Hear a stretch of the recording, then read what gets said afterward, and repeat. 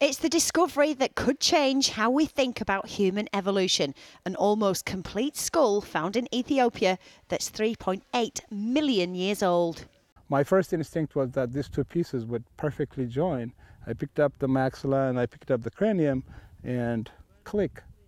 Perfect cranium. The skull, which is thought to be male, represents an early human ancestor known as Australopithecus anamensis, which is thought to have come before its later ancestor Afarensis evolved. But these remains tell us that the two species coexisted for at least 100,000 years, disproving the theory that ancestors of humans evolved one after another. And thanks to the latest technology, scientists were able to reconstruct a face they'd never seen before.